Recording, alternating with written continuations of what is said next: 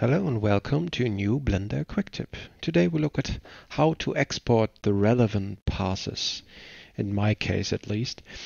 And as you can see, it looks quite complicated, but actually it is not.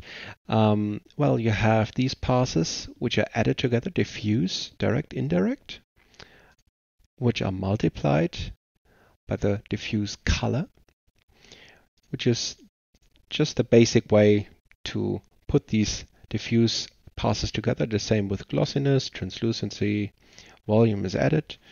And then we have the emission pass, environment, which is the background. And then we have shadow and ambient occlusion.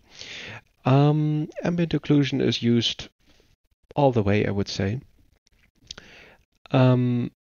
which brings more depth to a scene. I really like to have all these passes in alpha. That's the reason why I added an alpha over it. So you just use the image, set an alpha over it, and then you just have the information that you need. The next thing that is happening is a denoise node to denoise every pass information. And that is very useful and very good to have a clean output image.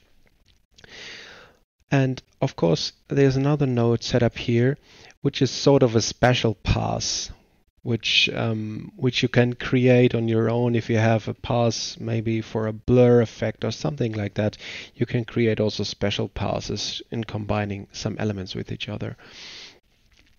The last thing here is the final output node. And as you can see, if I press N, there are a lot of outputs which are created here. And mostly I use PNG. PNG is a lossless format and is very small compared to other formats. That is how I export my scenes. I hope you find this quick tip useful.